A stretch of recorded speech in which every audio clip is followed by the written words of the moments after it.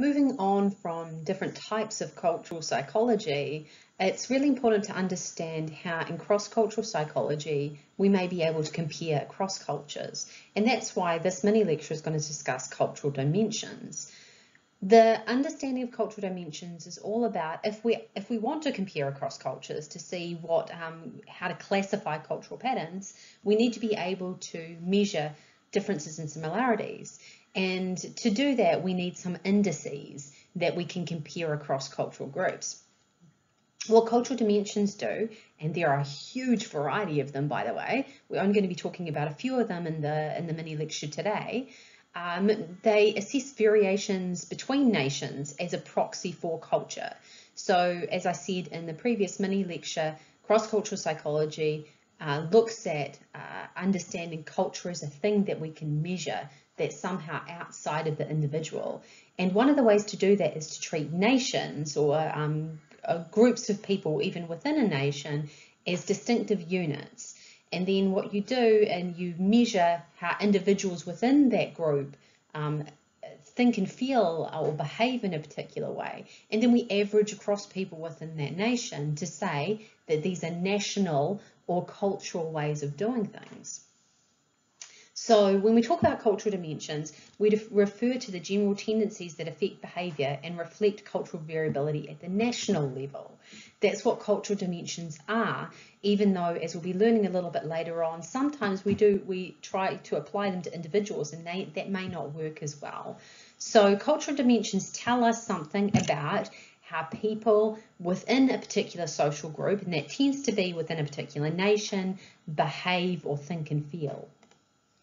There are many ways of defining cultural dimensions, and the ones that we're going to be talking about predominantly today are the most common ones that are used within cross-cultural psychology, and they are the dimensions of Hofstede and the dimensions of Schwartz. Hofstede's dimensions are the ones that you would have most likely heard about either previously in your studies or outside in your everyday life. And that's because they're the most well-known and most widely used cultural dimensions, both in the literature and outside in practice.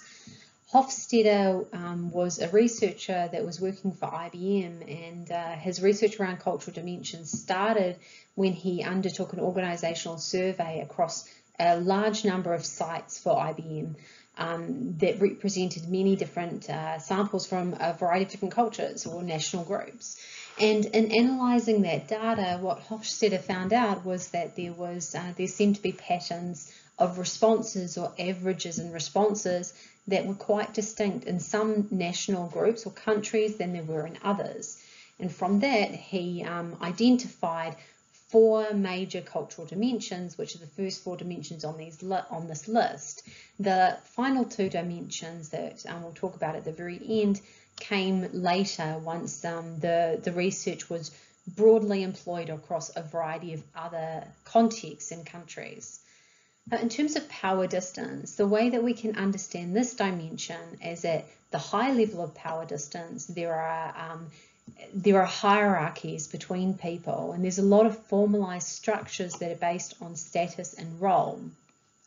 Whereas in countries where there's low levels of power distance or tendencies towards low levels of power distance, people tend to try to equalize power and distribute it evenly across people within society rather than just focusing on status and on role.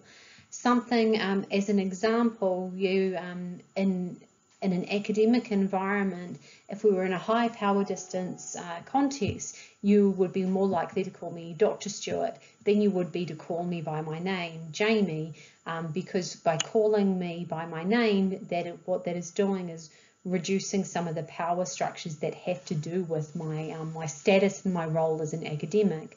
Whereas in a high power distance culture, we use titles like doctor in order to maintain that hierarchy and respect between individuals of lower and higher power and status in society. The second cultural dimension is individualism and collectivism, and this is probably one that you have heard of before, specifically because we use these terms often to talk about people, but Hofstede and these dimensions talk about them in terms of culture. So individualistic cultures tend to be those ones where there's preference for loosely knit social frameworks, And what that means is there's a preference for achievement orientation of the individual as independent and autonomous from the collective, whereas in collectivism there's a preference for tightly knit framework in society, which means that you're responsible and obligated not just to the self but to the collective, and the collective could be at the broadest level, the nation state, or it could be a community or even a family.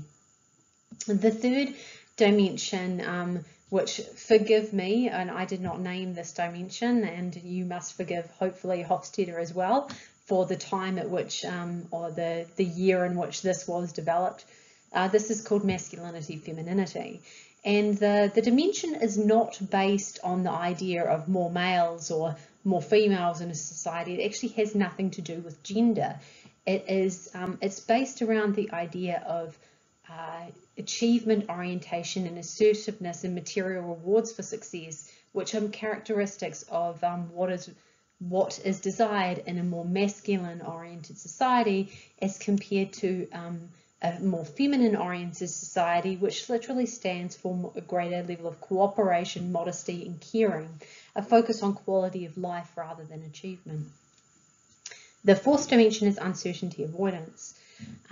Uncertainty avoidance describes the distinction between maintaining a high, rigid codes of belief and practices that are intolerant of unorthodox behaviours and ideas. And what that means is that there is a really strong, rigid structure in society where social norms and protocols must be followed, versus in societies of low levels of uncertainty avoidance, there's a more relaxed attitude to the way that it's thought that people should behave, and the practice counts more than the principles, meaning that what you actually do in society is more important than just adhering to a protocol.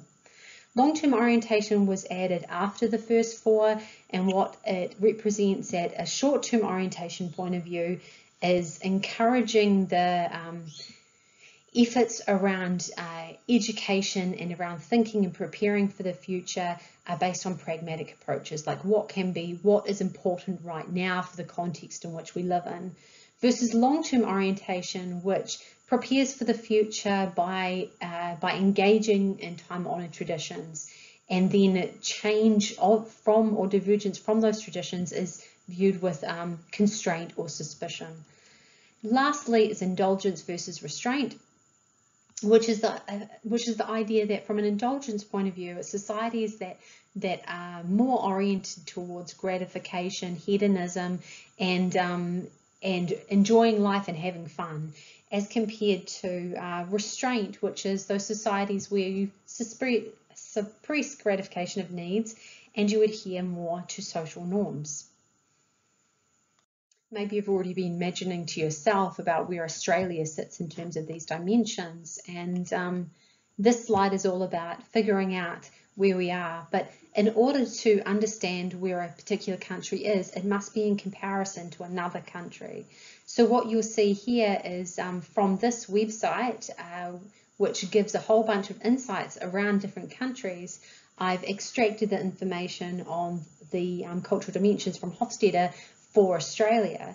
And for your knowledge, in order to make sense of what these mean, each of the dimensions are rated from 0 to 100, with power distance, for instance, lower levels closer to 0 mean lower levels of power distance or more egalitarian, whereas higher levels closer to 100 mean higher levels of power distance or embedded hierarchies in society. So looking across the board at the dimensions, we can see that Australia has relatively low levels of power distance, high levels of individualism, moderate to mid-range levels of masculinity. And by the way, this dimension here goes from the most feminine or feminine-oriented societies at 0 to the most masculine at 100. In terms of uncertainty avoidance, going from low to high, uncertainty avoidance, Australia is at absolutely the middle level. Long-term as compared to short-term orientation, this goes from short-term to long-term orientation up here. And what this shows is that Australia has a relatively short-term orientation in terms of the cultural dimension. And this indulgence to restraint goes all the way from restraint at the very bottom to indulgence at the very top. So what this shows us is that Australia also tends to be relatively indulgent in terms of this cultural dimension. Maybe those ratings are what you thought about Australia, maybe they weren't. In terms of putting them into context, what you can do by going to this website where I've extracted this information is compare the ratings of one country to a few other countries. And I've just chosen 3 countries which are important to me. That is Australia, where I live, New Zealand, where I'm from, and Sri Lanka, where the other side of my family is from. And what I've done is compare these because in most ways we think that Australia is quite similar to New Zealand, similar types of histories, even though there are some differences, whereas Sri Lanka is quite different. And we can see that playing out quite a lot here. So the blue and purple bars are Australia and New Zealand, and we have similar levels of power distance. Individualism is a bit lower in New Zealand. Masculinity, uncertainty avoidance, long-term versus short-term orientation and indulgence. So these things are relatively similar across Australia and New Zealand. There are some differences, but in general, when you go to operate in a place like New Zealand and you're from Australia, you're likely to understand the culture because there are these similarities in terms of cultural dimensions. Whereas you can see that in Sri Lanka, Sri Lankan values or Sri Lanka on terms of these cultural value dimensions is quite different in a number of ways. Much higher levels of power distance, meaning they're more oriented towards hierarchies. Much lower levels of individualism, meaning that they tend to be more interested in the collective and responsibilities to family, community, and society. They tend to be much more oriented towards masculinity. That is, they tend to have a focus on achievement orientations. They tend to be around about the same in terms of uncertainty avoidance. And this is really interesting to point out because just because some cultural groups are different in some dimensions doesn't mean that they're different in all dimensions. And in terms of long-term orientation, they tend to be more long-term oriented more to the long-term or tradition and protocol than New Zealand and Australia are. And unfortunately, there is no data in terms of indulgence, and that's because it's the most recent dimension to come about. I would strongly suggest that if you're interested in looking at these dimensions across cultures, that you do go ahead and have a look at that website that's posted there. Why cultural dimensions important? They're important because they represent values, and those are those deeply held ideas about the world and how we should live that influence our behaviour. But values in and of themselves exist at multiple levels. They exist at the collective level, which is what we're talking about when we talk about national level values. There's this widely shared abstract ideas about what's good and right, about what's acceptable and not acceptable. And what they do is they frame the goals of members within the collective. So we can say that the cultural dimensions that we looked at just before say something about Australian society broadly, but not necessarily about all individuals living in society. So at the individual level, our personal values are distinct from the collective level values, but they're shaped by them. They represent the cognitive representations of the goals and behaviours that we have as individuals. They're personal values that transcend situations and that serve as guiding principles in our own lives. So just because national values exist within the society that you may live in doesn't mean you personally adhere to those values in the same way that average levels of values play out in the nation in which you live. Personal values and cultural values or collective and individual values are going to become more important as we discuss the next value framework, which is called Schwartz's National Values. Schwartz's national values are measured and operationalized at both the cultural level or the national level as well as at the individual level. And we're going to be discussing what each one of those means because they're slightly different. Schwartz said that there are 3 major problems that society faces, and those 3 problems can be operationalized and understood in terms of the dimensions of values, of national values. The first dimension is embeddedness versus autonomy, and what this dimension represents is a problem of defining the boundaries between the person and the group that they belong to and the optimal relations between them. In societies high in embeddedness, there is a high value placed on preserving the status quo within the society that you live in, and individuals avoid actions that undermine the order, the social order. These important values in such societies are respect for tradition, security, obedience, and wisdom. Whereas in societies that are more autonomous, individuals themselves are viewed as personal agents. In these societies, individuals cultivate and express their own opinions and ideas and feelings. Such autonomy or preferences towards autonomy can be broken down into two specific areas. That is intellectual autonomy, which refers to the independent pursuit of ideas and intellect and human rights, whereas affective autonomy refers to the pursuit of effectively positive experience, such as a varied life, pleasure and enjoyment in life. The second problem facing societies is understood through the dimension of hierarchy versus egalitarianism. And the problem that Schwartz suggested that this dimension relates to is ensuring coordination among people to produce goods and services in ways that preserve the social fabric. Hierarchy places an emphasis on legitimate roles and fixed resources, and the key elements of this are social power, authority, humility, and wealth. Whereas egalitarian is typical in societies in which there is concern for the well-being of others, such as ideas of equality, social justice, responsibility, and help. The third problem faced by society is outlined by the dimension of mastery versus harmony. And the problem within those societies is regulating the utilization of human and natural resources. To what extent individuals and groups control or change their social and national environment, leaving it undisturbed or unchanged.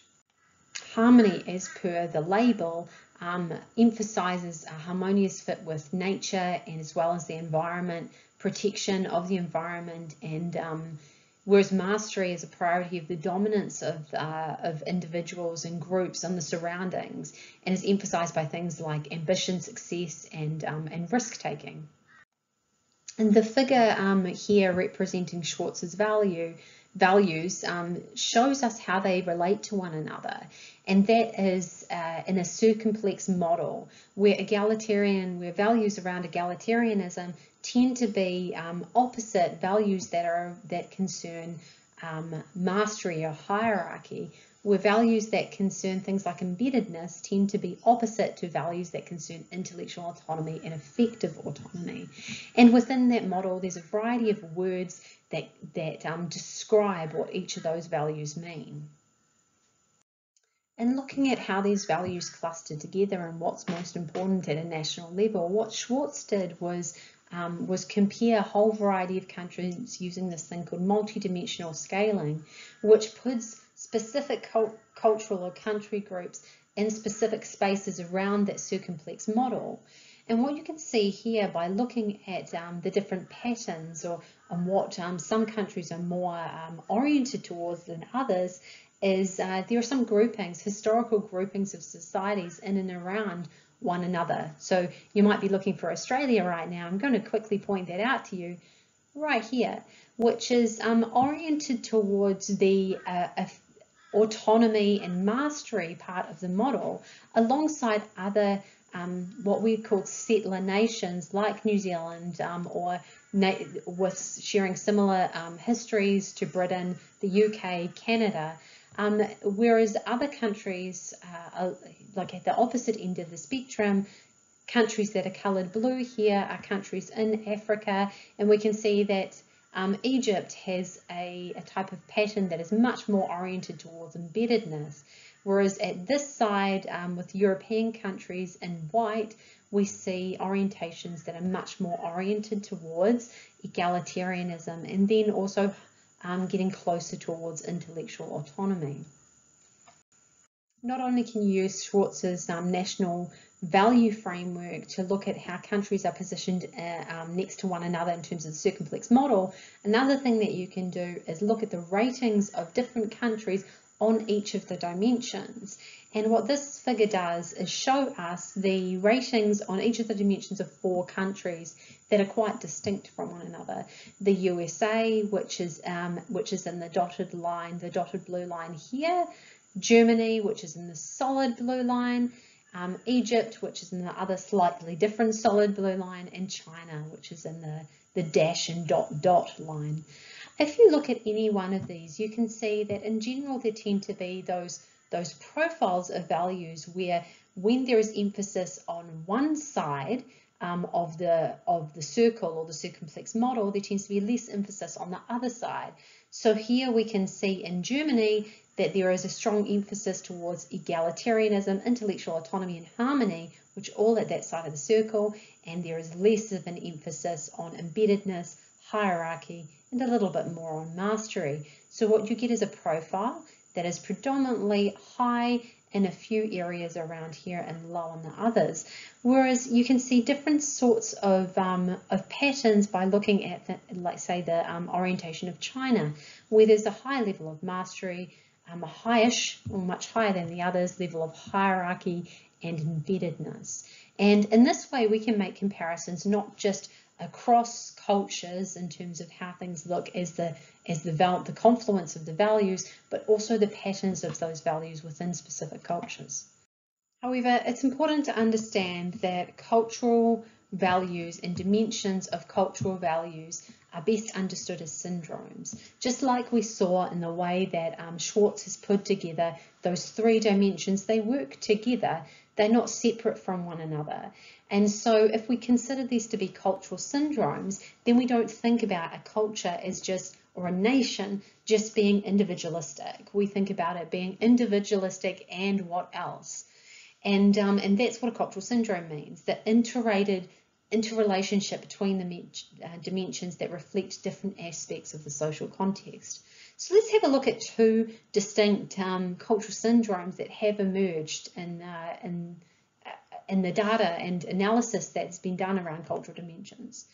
The first cultural syndrome that we find is around cultural complexity, which refers to cultures that cultural complexity's dimension, which is distinct from the others that we've just learned about, refers to cultures that are simple, so it's something like hunter-gatherers, or complex, something like information societies. Whereas a different dimension called tightness versus looseness refers to cultures that have rules and norms and ideas about what is correct behavior versus those who have fewer norms. And you can see that tightness, looseness looks like some of the other things that we've seen in Hofstadter as well, but it's been treated a little bit differently.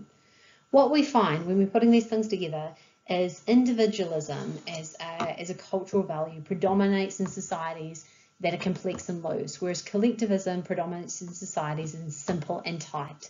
So that's something about the interrelationship between these cultural dimensions, not just treating them separately.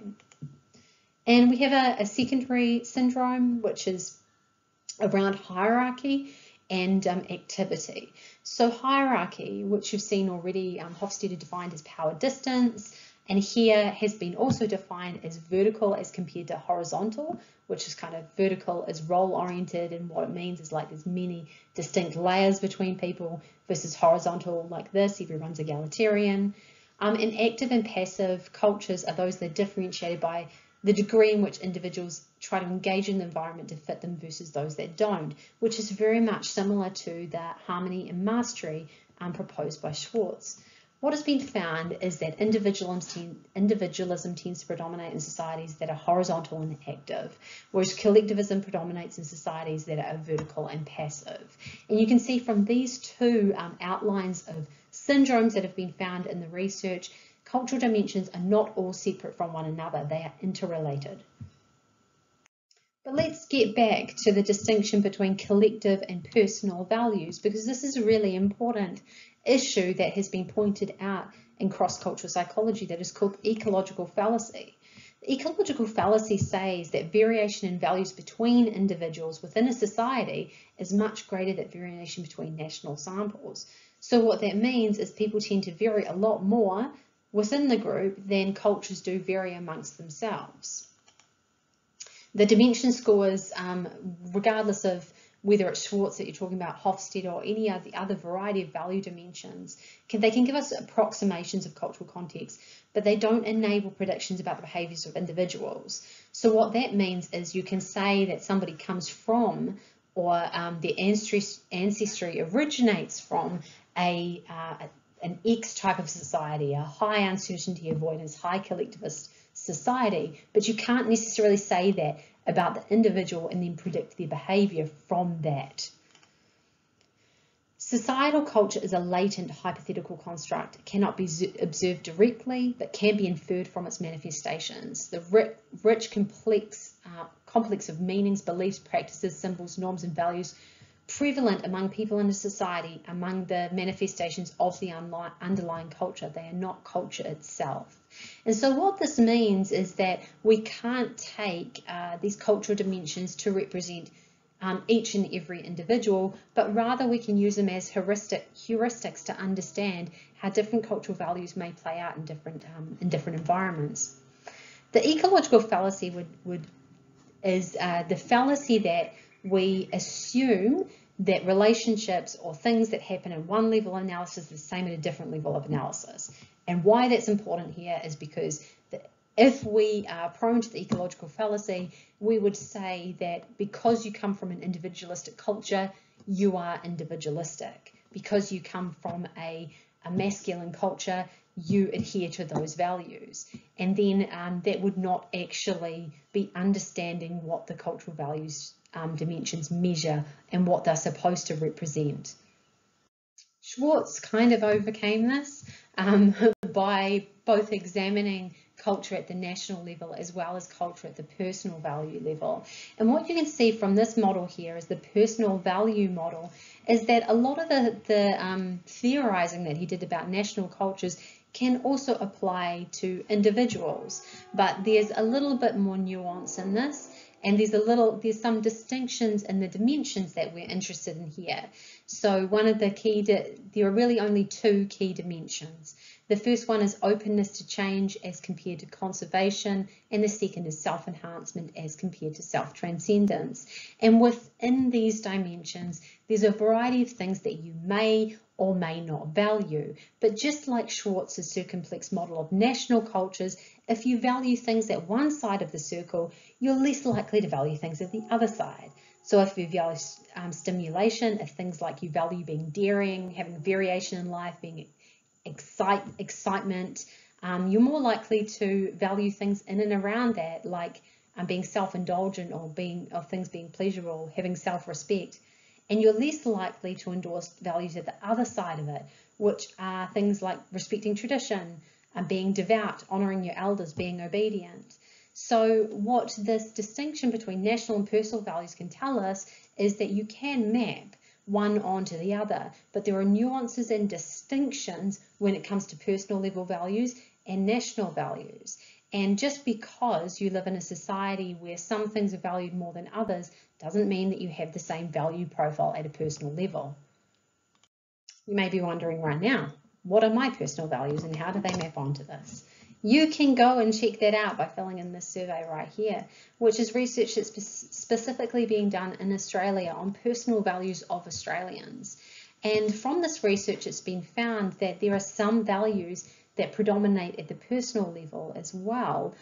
So these don't represent national values, these represent a whole bunch of individuals and what we consider to be important for ourselves. So coming out at the very top is the idea of benevolence, and then following that is security and universalism at both the social and natural level, as well as hedonism. I strongly suggest you go and fill this out and have a think about your values in relationship, your personal values in relationship to the values that we see happening at the national level that influence a whole bunch of things as they're considered to be normal or acceptable within our society.